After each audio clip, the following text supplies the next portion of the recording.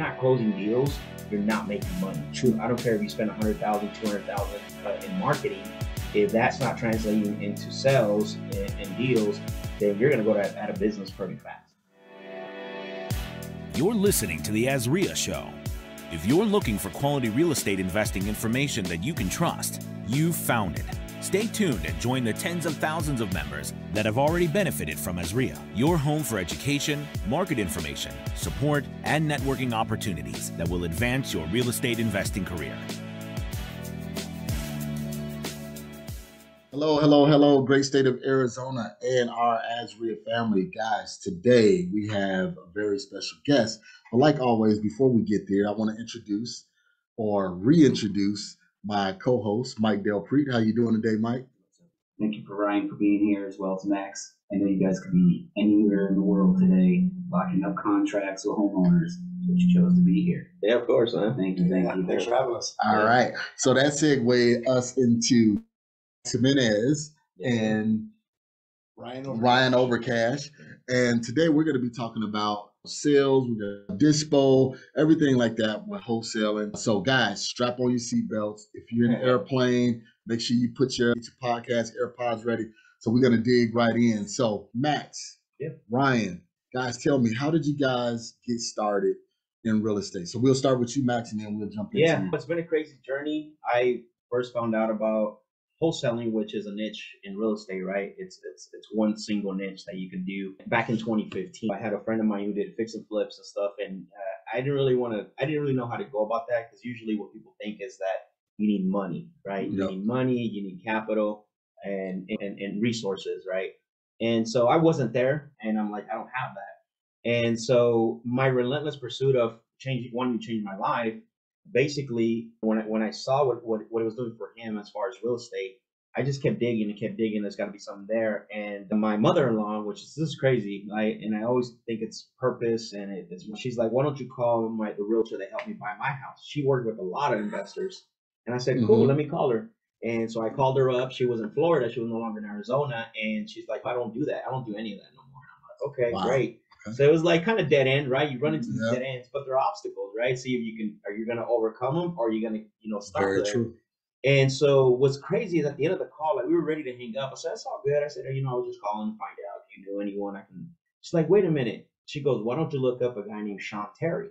He's there in your market. He's an investor. He knows a lot of people. And I said, oh, great. And here's my attitude. I was like, oh, great. Now I got to go look at somebody else. Somebody else, right.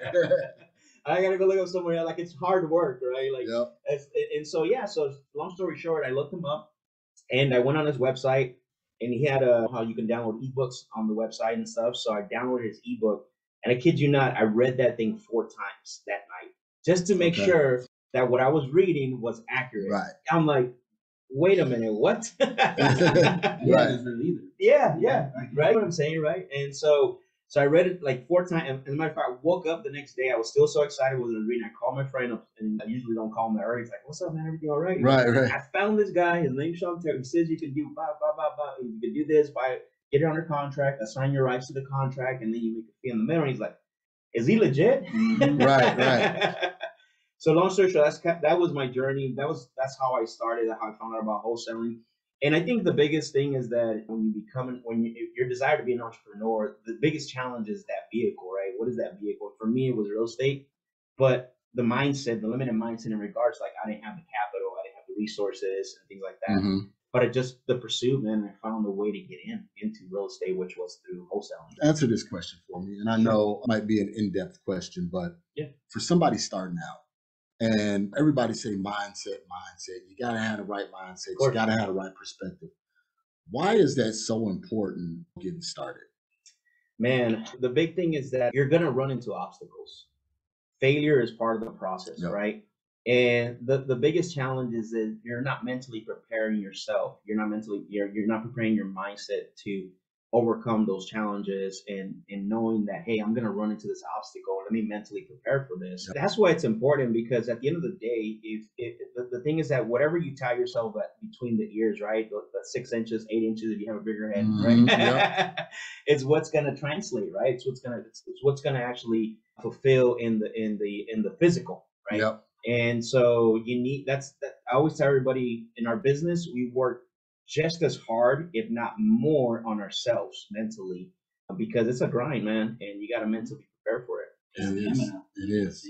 Yeah, that mental stamina for sure. I always tell people the most important real estate is right here, Exactly. right in between your two ears. You know, you'll never buy a piece of property if you don't make sure you control the real estate that's in your Yeah, I always tell everybody sales too. I don't want to go too far in there, but I always tell everybody 80% of sales is mental, right? And 20% is tactics. Yep. That's why you see a lot of like car sales. You see a lot of the revolving door, right? Mm-hmm. Any sales business, that's why you have that high turnover because it's that we call it head trash. Mm-hmm. Yeah. So I won't go back to that. Yeah. Okay. All right. So Ryan, man, tell us how you got started, man. Oh, yeah, not as quite an elegant story as Mr. Max. Stop it. Love that story. Originally, my grandfather was in real estate back in the day, so it was just kind of in my head, but I never really took it serious. An opportunity came up around 2009, 10 when that crash was going on. I wasn't, as Max was talking, I wasn't mentally ready for it, but I jumped in just trying to ride that wave. Like, oh, real estate, you can make money. Yeah. Didn't get too far with it because, again, I didn't take it serious. It was a part-time thing. Fast forward to 2019, right before the pandemic, so to speak. I told myself I wouldn't miss the next time when that happened in 2008, 9, 10. I just kind of thought, hey, this is another opportunity. So I jumped into education. I purchased education, but nothing else with it, just education. And got stuck. I didn't know what to do. And I found Steve and Max actually on, I think, Wholesale Hotline. Okay. I saw them and I related to them right off the bat. I was like, oh, wow, I think I can do this again. So I reached back out to them and I joined their mentorship and training. And I really started picking up and understanding a lot more. And then one of their trainings, they were mentioning how a lot of people locally here who were doing well, shouldn't say a lot, well, enough. I don't want to say too much. Started with them as well. So they helped them get their start. And I was like, oh, wow. Why don't I do the same thing? So instead of competing with them, I wanted to join up with them, team up, and learn as much as I possibly can. And I didn't know what that meant. I went in to meet Max, and right off the bat, I think we had a connection. I wanted to join the team, learn more. Okay. I've been with him ever since. Yeah, I want to add something there real quick because I think he missed on that one. He sent a message, a DM me, but it's slid right in there. Yeah, so it took a while for me to get back to him. But I'm pretty good about responding to my DMs, but he took action on that, man. Yeah. You gotta ask. Yeah, I had to chase him and Steve. That's what I got through. Yeah. And what some people exactly, Mike, with the persistence. Some people, especially guys. And I'm going to speak from a male perspective because that's what I am. Yeah, from a male perspective, you don't want to seem like, oh, man, I'm trying to hunt this guy down. I'm chasing this guy down like I'm a groupie or something like that. But that's one of those self-limiting beliefs. You say, hey, there's something out there that I want. I need to go out there and get it no matter what it looks like, And a lot of times, that's a good point, Marcus. A lot of times, though, it's ego, right? And what happens is that the thing is that majority of people or general population, or you want to say, they look at ego as prideful, but in a way of, hey, look at me, I'm a big shot. But what they don't look at ego is ego and pride is also that. Is am I gonna let go of my ego and of my pride and hurt my own feelings of reaching out and going after what I want, right? True. Regardless if I feel embarrassed about it. And on the other end, on our position, we respect that. Oh yeah, we respect the hustle, right? That persistence. That's what we do. That's true, because I mean, all of us, we have people that come to us all time, during the day, slide into our DMs, everything like this. How can I do what you do? How can I do what you do? And you give them some simple instructions, you never hear back from them. Yep. And so you guys that's out there listening, if you really want to take real estate seriously, you have to get out there and you have to do what people tell you to do. Yeah. And you have to be persistent at it. Yeah, no, 100%. I agree, man. Yeah. What's next? So let's kind of dig into, we know we're in a competitive market, or I would just say more so a hot market. How do you distinguish yourself from other people when it comes to sales, Max, when you're trying to lock up that contract, trying to get that deal? Without going too deep, what do you guys do that distinguish yourself? So I think first and foremost, you need to figure out what your competitive advantage is, right? A lot of people, what happens is and this is stuff you learn, right? As you grow, as you work on yourself, you develop your skills, stuff you find out by networking with AZREIA, you join other masterminds, like that helps you to think. But I think even for someone that's just starting out, is figure out what is that. It might not be right now for someone that's starting now. That competitive advantage be like, I can find you more houses than anyone can, and I'll bring them to you, right? So we have to look deep and figure out what is my competitive advantage over what's happening in the market, right? And so that's the first thing that we do is we look at ourselves. What is our competitive advantage compared to other people that are wholesaling, investing, flipping? And so we write that out. So when our sales guys are when our sales guys are out there trying to close deals, Ryan's out there trying to JV deals, like, hey, this is what separates us from our competition, right? And so we write those three things out. The first one could be like, they're really simple. You don't have to get really philosophical with it, right? First thing is we do what we say, right? We're committed to the seller. Number one, we can buy the properties, right? That's when you're starting out. Obviously, that might be a difficult one for you. That's where we're at right now. We can release funds, right? Like if somebody's in a situation where maybe they need funds, maybe they need something to, like we had a lady we helped out, needed to buy a car for her daughter. We released funds and helped her buy the car, right?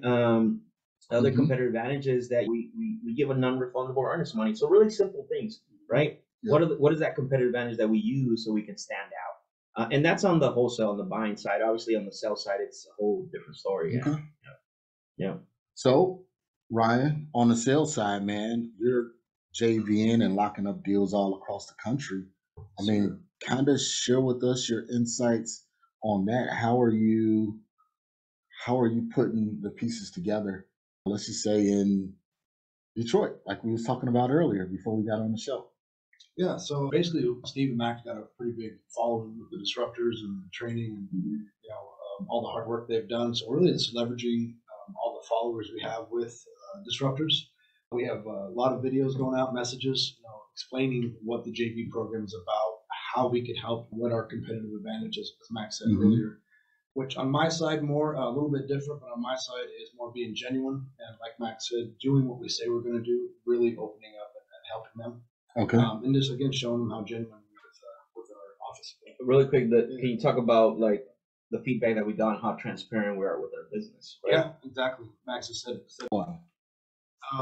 So competitive advantage basically is being transparent. A lot of the feedback that we're getting from the people we're helping, and it's always like after the deal's done or as we get to the end, they're just like, wow, you guys really say and do what you guys are saying and doing in the clips. You guys really do open up your office, which we do, full access. They're basically an extension of our office wherever they may be at. As you mentioned, Detroit, Alabama, Georgia, Washington. Those are just some of the states that we're actively working right now. So yeah, part of the reason you guys are on the show today is we're having an honestly investing panel on May 9th, right? So that's why we're kind of going into those questions. So Max, so tell us how you guys went from local to national.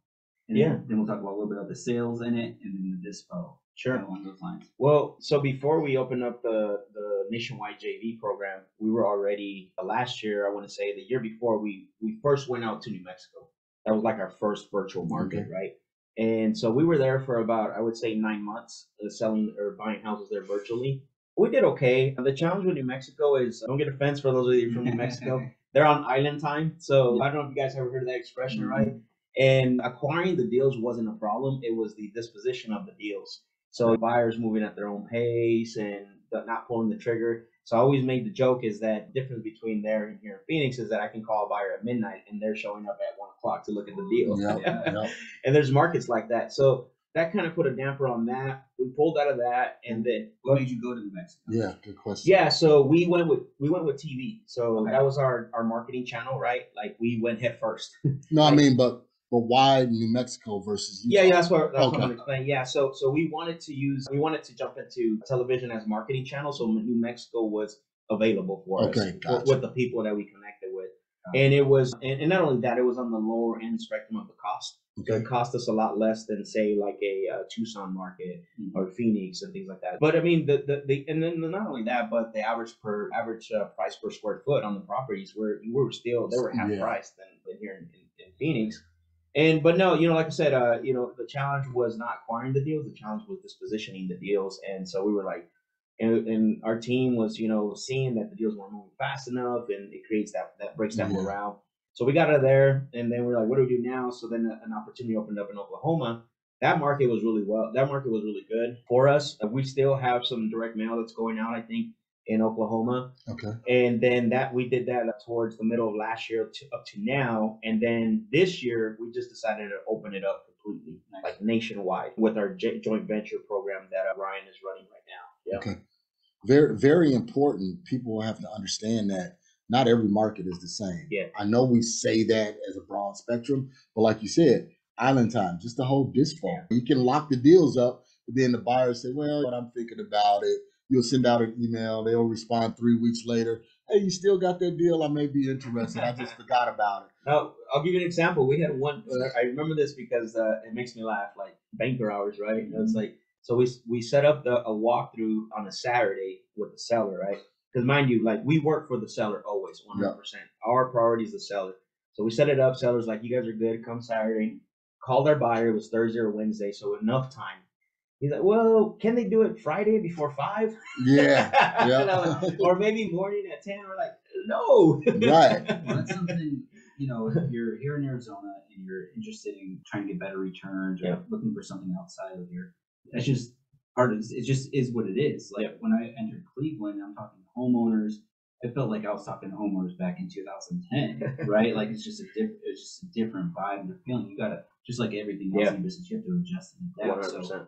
So when you get this deal, right, you have the deal under contract. Max, you did your job. Your team did your job. Bryan, now you're in this new city, random lead, random city, right? Because this is how they're coming in. You're not just focused on one. So I think you guys mentioned Detroit, right? So what do you do now?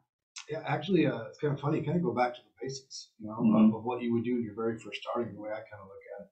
So we start looking at the solds, right? Where are the solds? Look at the buyers, the LLCs. Start skip tracing the LLCs and making calls. Where do you get your, just so people listening, where do you get your solds at? So I go to Zillow is one of them for the out of state. It's free, right? Yeah, that's what I'm saying. So we do have a couple paid ones we use. Still use PropStream, that's great. And then our number one is InvestorLift. I don't know if you guys have heard of InvestorLift, but that's a pretty good program. A lot of vetted buyers, over 2.5 million vetted buyers nationwide. So that really helped catapult us into the JV program as well, just because we knew the resources and tools we had to really leverage.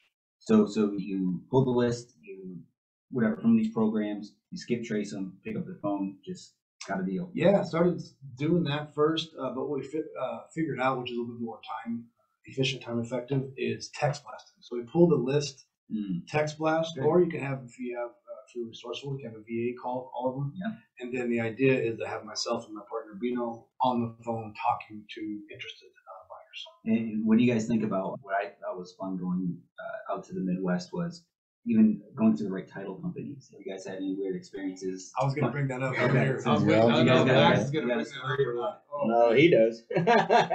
Nothing crazy. That was one of the biggest challenges as well, is finding a title company that's on the up and up and that understands the language, the lingo. That was one thing about New Mexico. I remember they didn't use the word assignment. They had no idea what assignment was. So I think it was a referral. That's really was the biggest difference. Even in OKC as well, the title companies, they don't move like they do out here. OKC, you think you're gonna close and they're like, hey, by the way, we need an abstract. And like a what? No, so an abstract, just for the people listening, is where they got to go back now and make sure that the lot you're buying is the actual size. Everything, that it matches. Because back then it was like, I'll sell you this lot, Mike, right around where the river starts. That's where it ends for your line. Wow. It's crazy, man. That's something as investors you got to look at. A title company or what Marcus. What you deal with is he has to close with the attorney. That's another issue. And Mark will tell us some stories there, man. You have horrible stories. I mean, we have where you have the deal locked up with the seller. You and the seller, mutual terms, everything squared away, ready to go. And then the attorney jumps in and says, "Hey, you know what? I may be able to get you more." So it's not you just dealing with buyers is trying to go around you, but the attorneys will do that also. There's no conflict of interest with that? You know what, man? Yes, it is. Yes, it is. And then even like in some contracts, they say where you have a 7-day attorney review period. So we put in our contracts, no attorney review period or anything like that. But we still lost deals because attorneys backdoor and say, nope, we're going to make it hell, so you can't close this transaction. get out of your inspection period, and then they just go and find another Yeah, buyer. and I think with that too, like every state, like you're saying, has like I've heard New York is really notorious. Yep. You got to go through all that red tape. We just closed what in Georgia, the deal with the attorney's office. That was Georgia, Alabama. oh Alabama, sorry, yeah, Birmingham. Alabama. We closed the deal there through an attorney. That was pretty smooth actually. The Mhm. buyer was a little hard to work with, but we got it done. But there's some attorneys, some stories are like where the seller has their own attorney, and then you have your closing Yeah. attorney, and there's conflict there. So you just got to do your research. I mean, I think Ryan said it really well earlier. Is I always tell people like virtual wholesaling or wholesaling nationwide is not glamorous. Is it rewarding? Yeah, because you have a wider or more Wider net, opportunity. yeah. Yeah, wider net.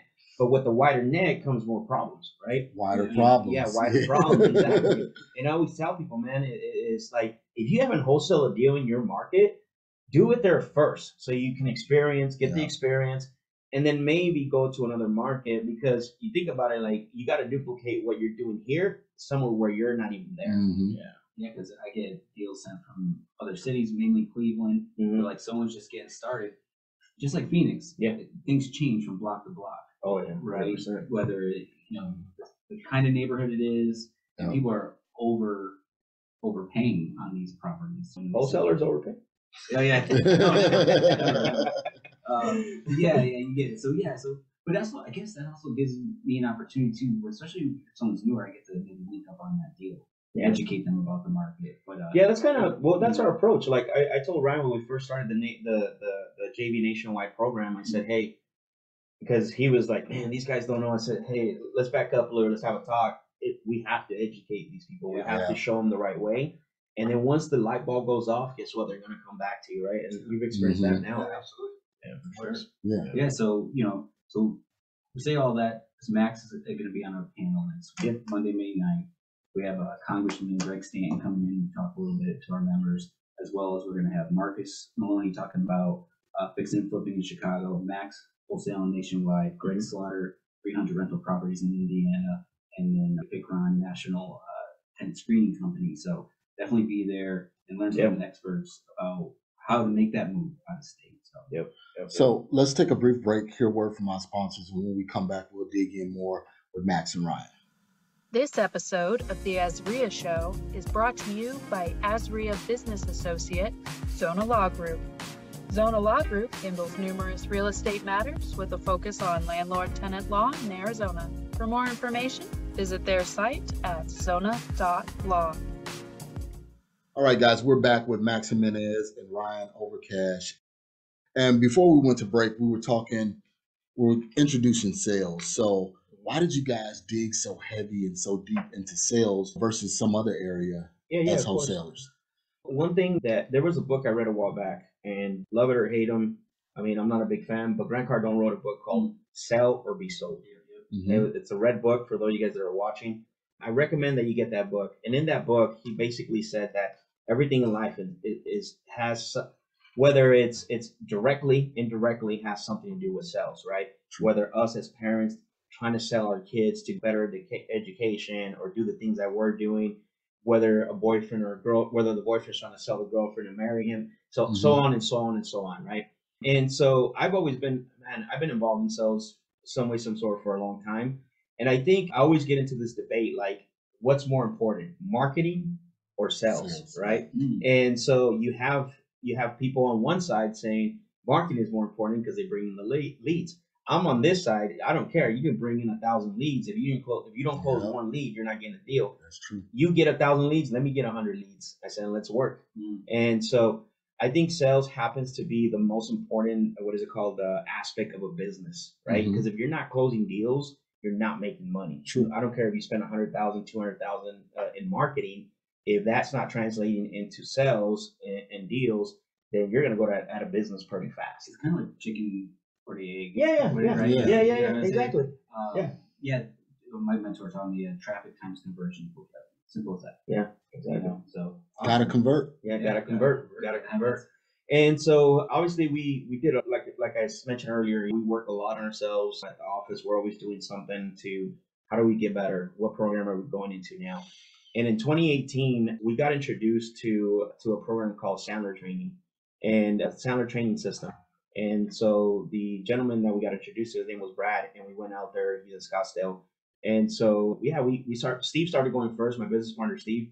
And he was telling me about it. And I was like, man, that sounds really good. He would record him while he was in the hood. 2 for 1. Yeah, 2 for 1. So he sent me the recordings after he was done. I'm like, and I would listen to him like, wait a minute, this is different. Like, I've never heard this type of sales before. Like, what the hell?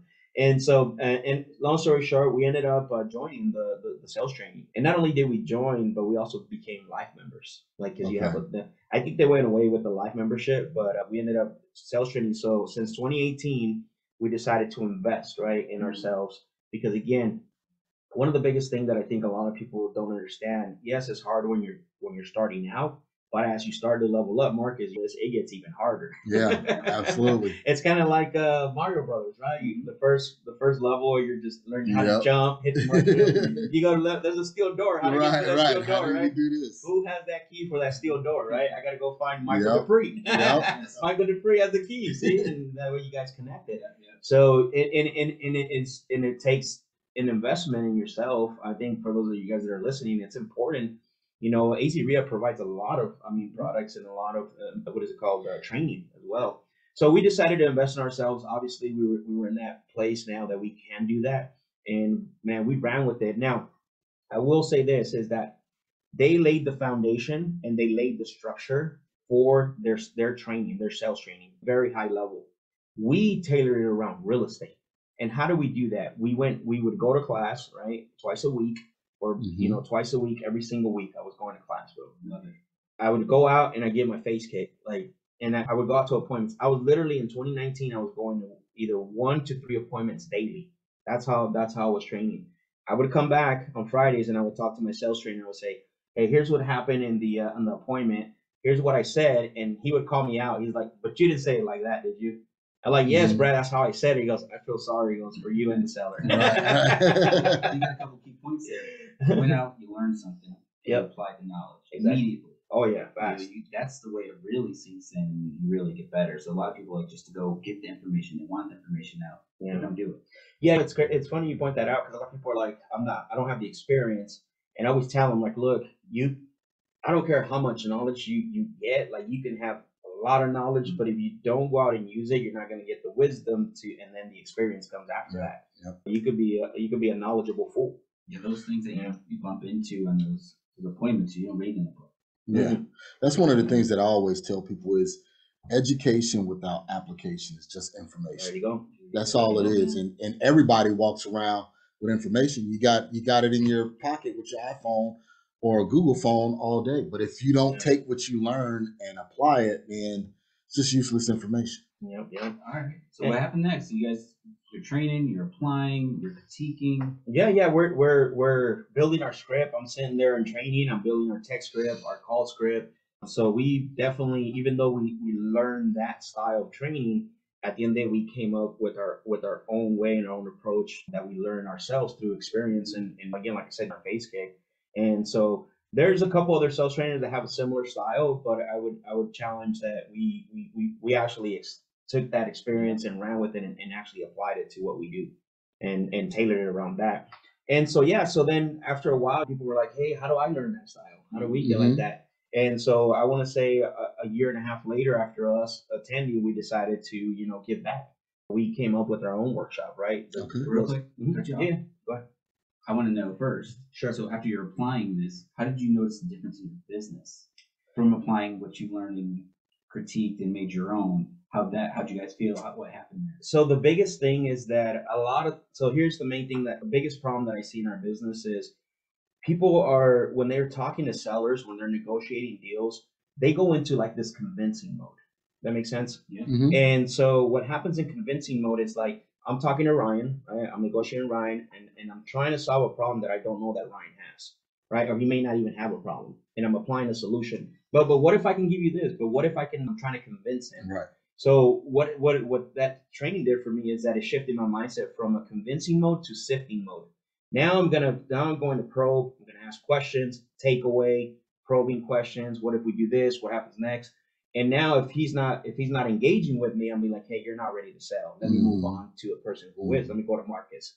So that's one of the biggest things that I learned, right? Is moving the mindset from convincing, because man, is really we're trying to get these properties 40 to 50 to 60 cents on the dollar. At the end of the day, you can't convince someone. They have to have something that you have to solve, right? That's the first thing. The second thing is that is learning how to solve problems, asking questions. It's really important. Salespeople like to talk more than they like to listen. And how do you turn that around? Is that by asking very important, detailed questions, right? And that's one thing that they taught us, right? And then we went out and applied it, asking these questions, positioning the questions with tonality, make sure that you're not coming out too strong. Those are the biggest thing, man. Is getting to the point where they're closing themselves at the end of the day. Yeah. They're closing themselves or they're disqualifying themselves. One of the two. Yeah. What's a good? I think it was you. A seller remorse. A seller remorse? Yeah. So on the wholesale where because there's buyer's remorse, right? You know, you buy a nice watch or laptop. I'm like, man, I don't know if I should spend that money. I don't care if you got money. Listen, you buy something, you think about it. It doesn't matter. Like, it happens to me all the time. And so sellers go through the same thing, right? So instead of buyer's remorse, we call it seller's remorse. And so what I always tell, what we do in our office and when we tell our students is that, hey, when you get the agreement signed, do not leave the table. Do not run out of there. I know you want to do that. You want to get out of there, hang up the phone, but stay there and ask them a couple more questions like, hey, Marcus, now that we got this taken care of, obviously you signed the agreement. Just the question. Can I ask you a question? Sure. What does this agreement mean to you? It means that I have pressure relieved off of me. And that's what you want to hear. Yeah. You see that? If he was to say, well, it just means you're buying the house, then I'm going to say, I'm confused. Because earlier when you said that this was going to relieve pressure, this was going to be able to get you over to your next, because that's what it means to me, Marcus. Yep. I want him to feel that emotion again, right? And then I go into the next thing like, hey, Marcus, doesn't happen all the time. When I bought Michael's house, here's what happened with Michael. Michael actually called me and he was saying he was getting a lot of calls. And not only that, actually his sister came and said, why did you sell for that low? Or why did you sell for that price? And obviously me and Michael really hit it off. And basically Michael said, what, Max, I'm not going to do anything already. I'm selling to you. Marcus, if any of that was to happen, how would you respond to that? Basically, I'll just let everybody know that they don't understand the situation that I'm in, and this was the best offer for me at the time. I appreciate that. And that's where I want to walk with through, right? In case someone comes, I want to make sure that you and I are on the same page. Because when I leave here, now I got to get my transaction coordinator involved. I got to use my resources, open up escrow, get the funds in. I just don't want to get that call 2 days later. We're like, hey, Max, you know what? I want to talk about what we did. Gotcha. So that's that's important, man. Important, exactly. Yeah, that's why I love what you guys do, and that's why I wanted to talk about your guys' training, and because no one teaches us. I'm sure someone teaches us. You're just starting. You're looking around. Yeah. You're not finding that. Yeah, I mean, Ryan, go ahead. No, I was going to say what I hear in this is, from outside as long as I have. I think a lot of people who don't have the sales background that Steve and Max have, right, are scared to do that because of how they approach the situation or the sell itself, right? They did such a hard sell. Yeah. They're like, I ain't doing that. From my perspective, I said to give them a reason to back out. Right. You do it the right way, right? The right approach. That I think even solidified the sale. So that's just my perspective. No, yeah, and I think a lot of people when they're newer, they feel like if they ask those questions, it's gonna ruffle the feathers, and the seller's gonna back out, or they're gonna learn something that's gonna kill the deal, but they want to get that check so quick. Yeah. So when actually by not asking those questions, you're actually potentially killing the deal. Right. Yeah, no, and I always say like our system's not 100 proof. I don't think there is any system that if anybody says they're lying. Are we gonna lose some deals? Yes. But in the long run, we're going to get more deals because we're actually, our attrition rate, which is cancellation rate, is probably one of the lowest in the business. I mean, we out of 10 deals that we contract, we're closing on 8, right? And the only reason why the other 2 have canceled is because there's a situation, or maybe we just couldn't find maybe it was a little high. We still give it an opportunity, but I mean, our cancellation rate is like really super low. And it's important you say that. One, that means you're not leaving sellers hanging, which is great. Yeah. 2, I don't know all the logistics, but the wholesaling, getting licensing, all the buzz around that. Some places are saying you might have to be able to show your track record, right? So understanding these skills that you guys teach is going to help that track record. No. I mean, when we started the workshop, like everybody was, man, I don't know. First the reaction is like, how can you ask the seller that, right? Mhm. I said, but that's what you want to know. You want to ask those hard questions Yeah. because you're either going to find out now in this little 10-minute conversation, or you're going to find out an hour later. I mean, after you spend that whole hour, or even let's say you get the contract, like Ryan said, right? Force, sign here, third copy's yours. Right. That style, right? Yeah. And what we find out, a lot of people when they come to the workshop and they go back, we get those testimonials like, man, that really worked for us. We even have people that sit in the workshop and they're like, and they're thinking of deals that they did in the past before they came, like, man, and the feedback, Right. like, if I would have said this, all these deals that I yeah. missed, they're like, money. counting that money. At least we'll get the deals. Yeah, the future deals, exactly. Well, it's really important. What we always tell our people is you want to have that relationship with that seller to where you're comfortable to ask those tough questions and you're comfortable to receive that answer from that seller. That way, when you get down the line, you're not getting to the closing table and they say, well, I got another question about this, or what about this? They're open enough to say, hey, you know what, Marcus? I was thinking about this at night. What would we do in this situation? And you guys can have that conversation and make it easy. Yeah, it's not rocket science, man. It's just asking for permission. That's really all it is. Like if I'm saying now, hey, Marcus, I don't know if I can buy this house. You super honest. The way I find out if I can buy a property is by asking you a couple questions. Some may be in personal. Is that okay? Right? Yeah. Or even like coaching the seller. Like typically when I meet with sellers, they usually have some questions. Have you thought about what you would ask me? You can even ask that before you go out to the appointment. Yeah, beforehand. Hey, I'm gonna leave you a little bit of homework. Come up with your top 3 questions. I want to make sure I answer them while I'm there. And if I get the house, if I buy the house, it's all good. If not, we shake hands and we're buddies. That's it. And there's an aspect to customer service. Yeah, exactly. In there, and that's basically what it is. Is yes, it's sales, but it's that level of customer service also. Yeah, it's I can't remember the word, but consultative sales. Consultative sales. That's kind of the approach that we take. Yeah. So what's the name of the program? So it's called Sales Disruptors. Yeah, that's so in that umbrella, Sales Disruptors. Basically, we have online training. So if somebody that doesn't want to come to the live workshops, we have that where they can learn on their own pace if they want. No pressure, nothing like that. Obviously, it's not like there's pressure at the live workshops, but there's also the live workshops that they can come to. Now, the thing about the live workshops is that it's more interactive, so you can ask questions, your doubts, and all that, and you can attend it live or Zoom as well too. So we just opened up that Zoom option this year, and we have both options. And there's other stuff that we get. And when you come to the workshop, you leave with a big portfolio like this big. So not only do you come and hear us, but you leave with the call scripts, you leave with text scripts, you leave with an in-house appointment script, over the phone appointment script, a cold call script, a business and how to analyze your business. So they leave pretty packed. Like, and a full day with you and Steve. Yeah, a full day with Steve and I. Wow, man. So you guys, how many times a year do you guys do this? So we do so there's 2 workshops. The one day, which is strictly sales. That one is every quarter. And then the 2-day one, we do it twice a year. There's a 2-day workshop where we actually do the sales aspect, and then we break down our business, everything that we do in our business. Okay. Yeah. Love it. So if an AZREIA member is interested, you guys give us a special site. Yeah. So working on it. Or? So for your members, your audience that are part of AZREIA, basically they can go to disruptors.com/AZREIA. So disruptors.com /AZREIA. So that way, they can connect with us.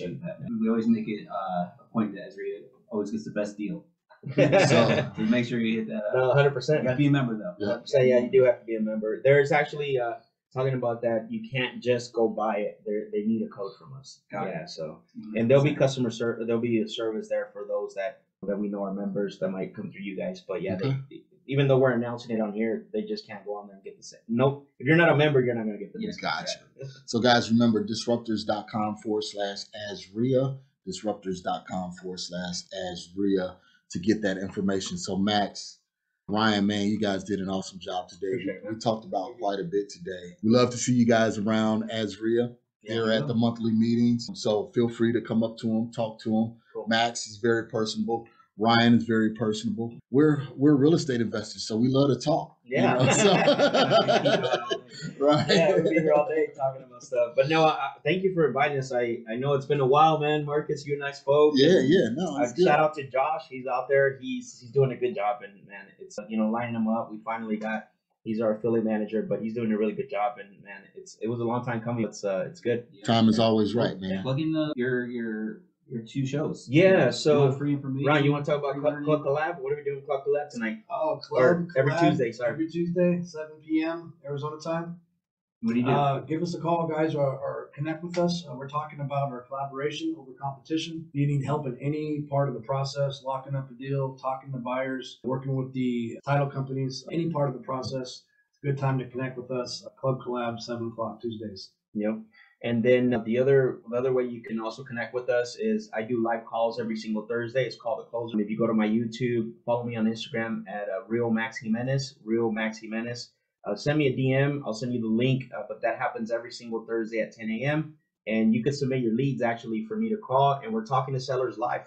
How better? How more? Wow. It's huge. Like if you're not ready for a training program, you're still feeling all this out. This is free, right? Yeah. So let me tell you something. I'm glad you brought that up because I was at an event and then I had a guy come up to me and he's like, Max, I want to buy your training. And I said, cool. Well, tell me a little more. What's your experience? He's like, I haven't done my first deal yet. And I said, dude, don't buy my training. exactly. I said, do not invest in my training. I said, go to my YouTube channel, watch the live every Thursday, and we're on Tuesdays. I said, you're gonna get more out of that because you have invested money. You got time right now. And sure enough, he did that, and he messaged us on a live, right? And he's working on his first deal just on that. Love it. Right. And so everyone knows, like, we definitely want to start working. We will be working more with the Disruptors here at AZREIA. And Marcus does the negotiations 101 class. So we thought we want to start springing your style into the class with us, so the members and everyone can start seeing what you guys are about, get those basics down before they go higher level. So Okay. thank you. Well, great. So, great state of Arizona and AZREIA, you guys know what to do. You got the information. Let's get out there and let's take action. And we will see you guys on the next show. So, I'm Marcus Maloney, Mike Del Preet. Thank you. We will see you guys at the next event. Thanks for listening to the AZREIA Show with your hosts, Marcus Maloney and Mike Del Preet. We hope you enjoyed this episode. If you found this information valuable, head over to AZREIA.org and learn more about our community.